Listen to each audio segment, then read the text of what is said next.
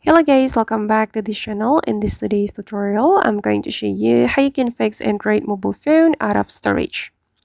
Okay, let's get into it guys. Here I have opened my Android mobile phone, and let's say that my Android mobile phone is out of storage and I'm really confused which of the file I should remove from this Android mobile phone. And don't worry guys, because in this tutorial I'm going to show you the hacks or the trick to fix the Android phone out of storage. So the first method you can try is deleting unnecessary file from your Android. You have to go to your file manager or the files application, and you're going to search for MSG file.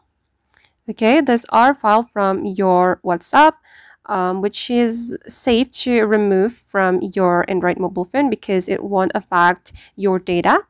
And don't worry to delete all this file from your Android mobile phone. You just need to select them all like this, and you're gonna go to delete all and move to trash.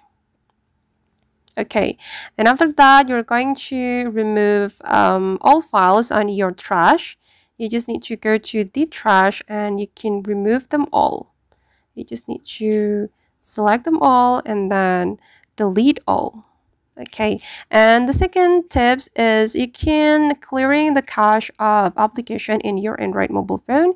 You can go to the setting and then you're going to go to the app setting, and you can delete the cache of each application one by one. So I'm going to delete the cache of my CapCut application. So I'm going to go to the storage and then clear cache. Okay, and I'm going to delete my Facebook cache as well, like this. Alright guys, and that's all the way to fix Android mobile phone out of storage. I hope this tutorial will be useful for you. Thank you so much for watching and see you in the next video.